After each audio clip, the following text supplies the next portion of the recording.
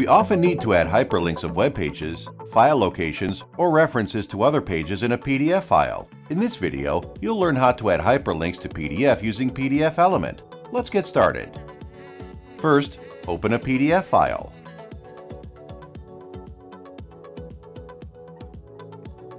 I'm going to head to the Edit menu.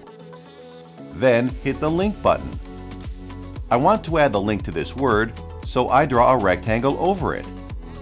Customize the link appearance like link type, color, highlight style, line style, and link thickness.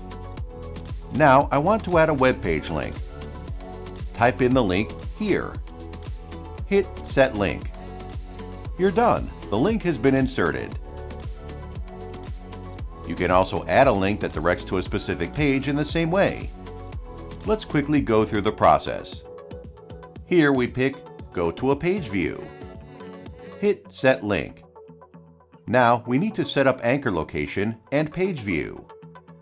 You can use the scroll bar or hand tool to head to the target page, or just quickly choose the target page in the Page menu.